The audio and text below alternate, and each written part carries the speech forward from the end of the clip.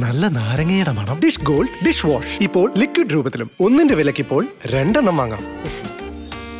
ഒരു സിംഹത്തിന്റെ മടയിൽ കയറി എന്നൊക്കെ എല്ലാവരും കേട്ടിട്ടുണ്ടാവും. 2 സിംഹങ്ങളുടെ മടയിലായിരുന്നു ഞാൻ. സത്യത്തിൽ ഗോകുൽ ഒരു നടൻ എന്ന നിലയ്ക്ക് എന്നോടൊപ്പം അഭിനയിക്കാൻ വന്നിരിക്കുന്നു എന്നുള്ള ഒരു പരിഗണന മാത്രമേ നൽകിയിട്ടുള്ളൂ. സുരേഷ് ഗോപിയാണ്. Just remember that.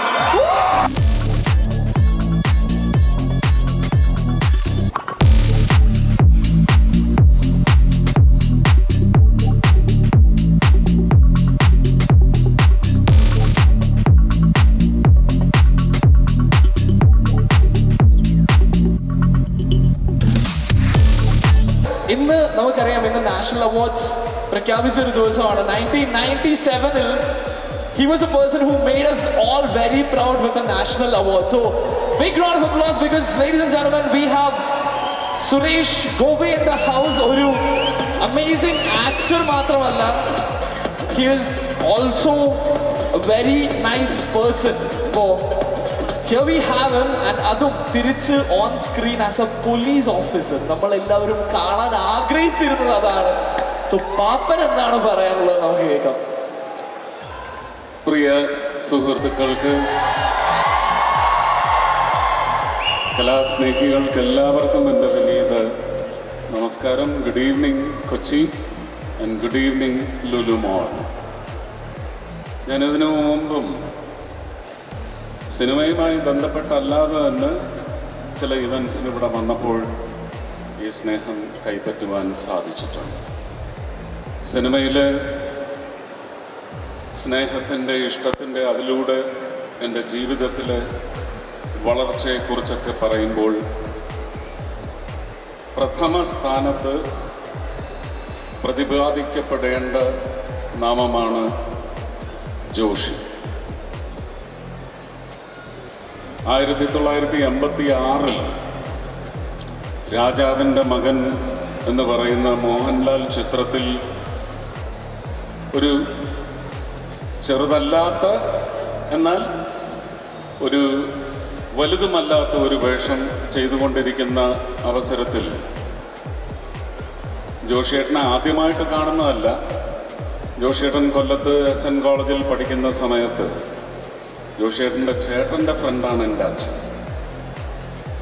അപ്പോൾ ജോഷിയേട്ടൻ SNE പഠിക്കുന്ന സമയത്ത് അവിടുത്തെ ലോക്കൽ ഗാർഡിയൻ എൻ്റെ അച്ഛനായിരുന്നു. ജോഷിയേട്ടൻ്റെ ചേട്ടൻ പല കാര്യങ്ങളും വിളിച്ചു ചോദിച്ചൊരു സ്പൈയെ പോലെ പിന്നാലെ നടന്നിരുന്ന ആളാണ് എൻ്റെ അച്ഛൻ. അപ്പോൾ അന്ന് തുടങ്ങിയ ബന്ധമാണ്. സിനിമയിലെത്തുമ്പോൾ എൻ്റെ സിനിമയിലെ ഗാർഡിയൻ എന്ന് പറയുന്ന സ്ഥാനം അലങ്കരിക്കാൻ സർവ്വതാ യോഗ്യൻ ജോഷിയേട്ടനാണ്.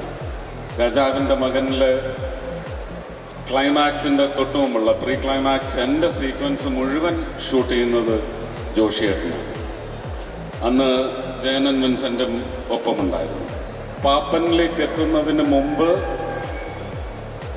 ധ്രുവം എന്ന് പറയുന്ന 92-ല് എൻ്റെ ജീവിതത്തിലെ ഏറ്റവും മോശപ്പെട്ട അവസ്ഥയിൽ ധ്രുവത്തിൽ ജോസ് നരിമാൻ എന്ന് പറയുന്ന കഥാപാത്രത്തെ അവതരിപ്പിച്ചത് ശ്രീ ജോഷിയാണ്. ആ അവതരണം കണ്ടിട്ടാണ് സത്യത്തിൽ എനിക്ക് ഏകലവ്യൻ എന്ന് പറയുന്ന സിനിമ ഷാജി കൈലാസും റഞ്ജി പണിക്കരും എന്നെ വെച്ച് ചെയ്യുവാൻ തീരുമാനിക്കും. അപ്പോൾ എൻ്റെ ഒരു ഇൻഡസ്ട്രിയിലെ ഒരു നടനെന്ന നിലയ്ക്കുള്ള ഒരു ഫുട് ഹോൾഡ് എന്ന് പറയുന്നത് സ്ട്രോങ് ആക്കുന്നത് പല ഘട്ടങ്ങളിൽ ജോഷിയേട്ടൻ അതിൻ്റെ ഒരു വെന്നിക്കൊടി പാറിക്കുന്നതിന് വേണ്ടി എൻ്റെ തലതൊട്ടപ്പനായിട്ട് എൻ്റെ സിനിമാ ജീവിതത്തിൽ തൊട്ട് മുകളിൽ അനുഗ്രഹം മാത്രം ഓതിക്കൊണ്ട് കൈപിടിച്ച് നിന്നിട്ടുണ്ട്. ഒരു നീണ്ട ഇടവേളയ്ക്ക് ശേഷം പല ചിത്രങ്ങളും സിനിമകളും ചെയ്യുവാനുള്ള തീരുമാനമെടുത്തതിന് ശേഷം തീർത്ത് റിലീസായ വരനെ ആവശ്യമുണ്ട്, അതിനുശേഷം കാവൽ കഴിഞ്ഞ് വരുന്ന ചിത്രം പാപ്പൻ, ഒരു പുതിയ നടനെ അവതരിപ്പിക്കുന്ന അത്രയും ഉത്തരവാദിത്വത്തോടെ ജോഷിയേട്ടൻ എന്നെ അവതരിപ്പിക്കുകയാണെന്നാണ് ഞാൻ ഈ വേദിയിൽ നിന്ന് അവകാശപ്പെടുന്നത്. ഒരുപാട് സാധ്യതകളുള്ള ഒരു കഥാപാത്രത്തെ ഒരുപക്ഷെ എന്നോട് ഇതിൻ്റെ കഥ വന്ന് പറയുന്ന സമയത്ത് ഞാൻ അദ്ദേഹത്തെ വിളിച്ച് സംസാരിക്കുമ്പോൾ എൻ്റെ കാതുകളിൽ മാത്രം മുഴങ്ങിയ, ഫോണിലൂടെ മുഴങ്ങിയ ചില ഉപദേശങ്ങളുണ്ടായിരുന്നു. ആ ഉപദേശം മുഴുവൻ അന്ന് ഹൃദയത്തിലേക്ക് പതിപ്പിച്ചതിൻ്റെ ഒരു പ്രതിഫലനം പാപ്പൻ എന്ന് പറയുന്ന സിനിമയിലെ ഏബ്രഹാം മാത്യു മാത്തൻ എന്ന കഥാപാത്രത്തിലൂടെ നിങ്ങൾക്ക് കാണുവാൻ സാധിക്കും. 29-ാം തീയതി ചിത്രം സത്യസന്ധമായി വിലയിരുത്തി ഇതൊരു വൻ വിജയത്തിലേക്ക് എത്തിക്കുന്ന നിങ്ങൾക്ക് മുന്നിൽ വീണ്ടും ഞാൻ വരും.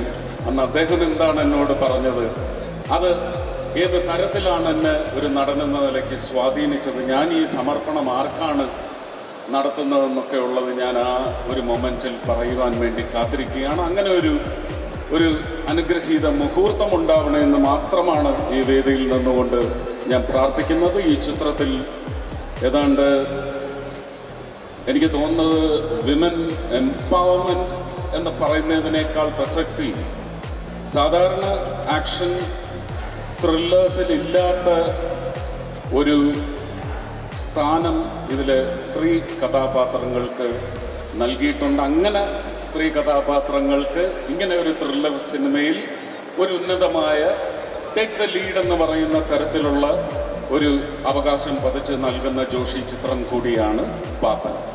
ഏതാണ്ട് 19 വനിതകളാണ് ഈ സിനിമയിൽ അഭിനയിക്കുന്നത്. അതിൽ ആണുങ്ങളുടെ പടയൊരുക്കത്തിൽ രാഹുൽ മാധവ് തുടങ്ങി ഇവിടെ വന്നിട്ടുള്ള താരങ്ങളടക്കം, ഗോകുലടക്കമുള്ള പല ആൺ താരങ്ങളുടെയും പുരുഷ താരങ്ങളുടെയും പേര് എനിക്കിവിടെ എക്സ്പോസ് ചെയ്യാനുള്ള ലിബർട്ടി, കഥയിലുള്ള ചില നിഗൂഢതകൾ പുറത്താവാൻ പാടില്ല എന്നുള്ളത് കൊണ്ട് തന്നെ എനിക്ക് ആ താരങ്ങളുടെ പേര് പറയുവാൻ സാധിക്കുന്നില്ല. എങ്കിലും സാധികയടക്കം, മാളവികയടക്കം, ഡയന ഹമീദ് അടക്കം നിത പിള്ളയിലേക്ക് എത്തുമ്പോൾ ഒരുപക്ഷെ ഈ സിനിമയിൽ നിങ്ങൾക്ക് ഒരു ലേഡി സുരേഷ് ഗോപിയെ സമ്മാനിക്കാൻ പോകുന്നത് നീത പിള്ളയായിരിക്കും. ഇതിൽ എൻ്റെ പോലീസ് കർത്തവ്യമെന്ന് പറയുന്നത് പൂർണ്ണമായിട്ട് ഏറ്റെടുത്തിരിക്കുന്നത് നീത പിള്ള അവതരിപ്പിക്കുന്ന വിൻസി ഏബ്രഹാം മാത്തൻ IPS. ഈ സിനിമയിലെ ഒരു ഡയലോഗ് വിൻസിയോട് പറഞ്ഞുകൊണ്ട് ഞാൻ എൻ്റെ ഈ വർത്തമാനം അവസാനിപ്പിക്കുകയാണ്.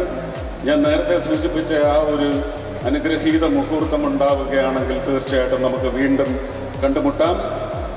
കേരളത്തിലെ 455 പോലീസ് സ്റ്റേഷനിലെ 49,000 പോലീസുകാരും ഒരുമിച്ച് വന്നാലും ഏബ്രഹാം മാത്യു മാത്തന് നിന്നെ പേടിയില്ല, നിന്റെ പോലീസിനെ പേടിയില്ല.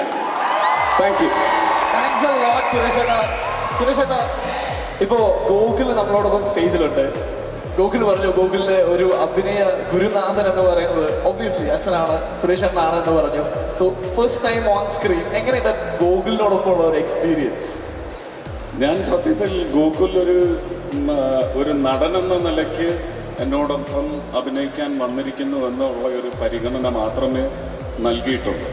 പിന്നെ മൊത്തത്തിൽ എല്ലാ നാട്ടുകാരോടും പറഞ്ഞു വച്ചിരിക്കുന്ന എനിക്ക് അച്ഛനോടൊരു റെസ്പെക്റ്റ്ഫുൾ ഡിസ്റ്റൻസ് ആണ്, എനിക്ക് ഭയങ്കര പേടിയാണ് എന്നൊക്കെ പറഞ്ഞു വച്ചിരിപ്പിക്കുന്നത് കൊണ്ട് ഞാനങ്ങ് തീരുമാനിച്ചു ആ ലൊക്കേഷനിൽ കാണുന്ന നാട്ടുകാരുടെ എങ്കിലും മുന്നിൽ ഞാൻ അവൻ അടുത്തെങ്ങും എത്തരുത് എന്ന് പറയുന്ന ഒരു തീരുമാനം എനിക്കുണ്ടായിരുന്നു. വളരെ ഇൻഡിപെൻഡൻ്റ് ആയിട്ടൊരു പെർഫോമറായിട്ടാണ് അവിടെ നിന്ന് ഗോകുൽ ഈ സിനിമയിൽ അവൻ്റെ ഭാഗം കൃത്യമായി ചെയ്തിട്ടുള്ളത്.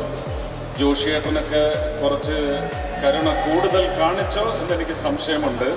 പലപ്പോഴും അസൂയം തോന്നിയിട്ടുണ്ട്. ഞാനൊക്കെ ആരംഭകാലത്ത് ജോഷിയേട്ടൻ്റെ സിനിമയിൽ അഭിനയിക്കുമ്പോൾ ഫയർ ചെയ്ത് ഇല്ലാതാക്കി ഞാൻ സെറ്റിൽ നിന്നൊക്കെ ഇറങ്ങി ഓടിയിട്ടുണ്ട് ഡൽഹിയിൽ വെച്ച്, ഡയലോഗ് മുറിഞ്ഞു പോകുന്നതിനും takes കൂടുന്നതിനുമാണ്.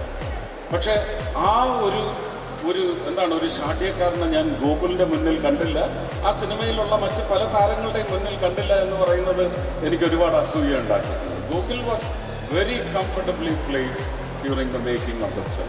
Yes, so he was very lucky. Yeah. Yes. More lucky. Okay, so thanks a lot, Gokul. I wanted him to listen this here. So Nishan, I'm going to stay back here. Gokul, thanks a lot. ഒരു നല്ല കൈഡി കൊടുക്കാം for Gokul.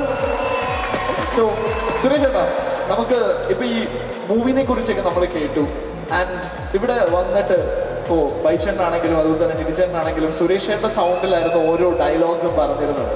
അപ്പോൾ അവർ പറഞ്ഞു ഇപ്പോൾ ഒന്ന് മെരുക്കിയ ഒരു സിംഹത്തെയാണ് Joshi sir പാപ്പനിൽ കാണിച്ചിരിക്കുന്നതെന്ന്.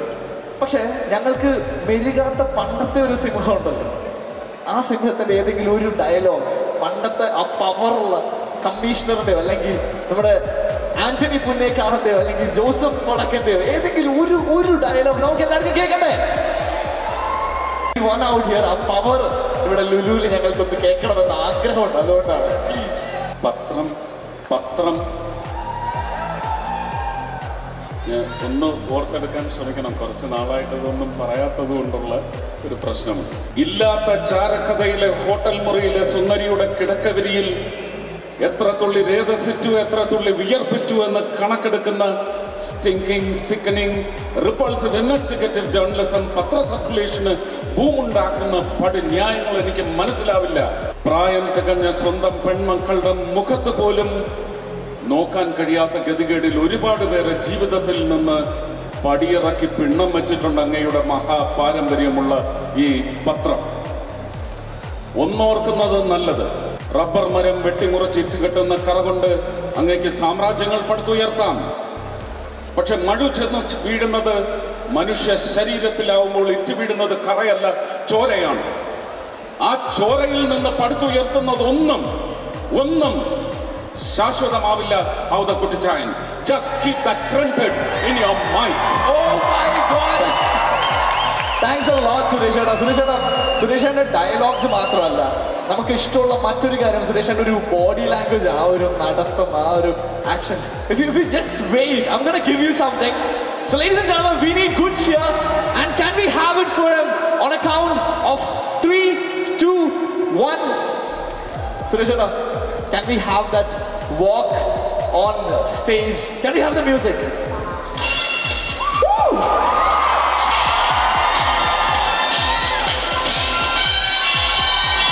Come on, ladies and gentlemen!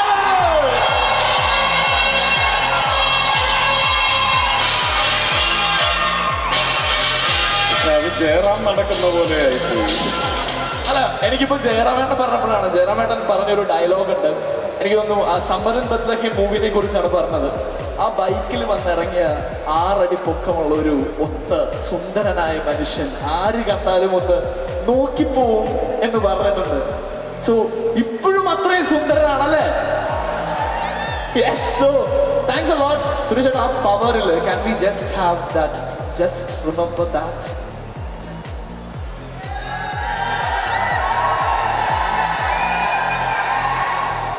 Mohan തോമസിന്റെ ഉച്ഛിഷ്ടവും അമേദ്യവും കൂട്ടിക്കുറച്ച് 4 നേരം വെട്ടുകുഴുങ്ങി ഏമ്പക്കവും വിട്ട് ആസനത്തിൽ വാലും ചുരുട്ടി വെച്ച് അവന്റെ കാൽ ചുവട്ടിൽ കിടക്കുന്ന നിന്നെ പോലുള്ള പരമ നാറികൾക്ക് ആ പേര് ചേരൂ.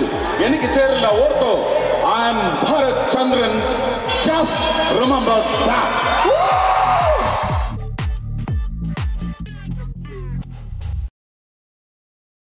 നല്ല നാരങ്ങയുടെ മണം. ഡിഷ് ഗോൾഡ് ഡിഷ് വാഷ് ഇപ്പോൾ ലിക്വിഡ് രൂപത്തിലും. ഒന്നിന്റെ വിലക്കിപ്പോൾ 2 വാങ്ങാം.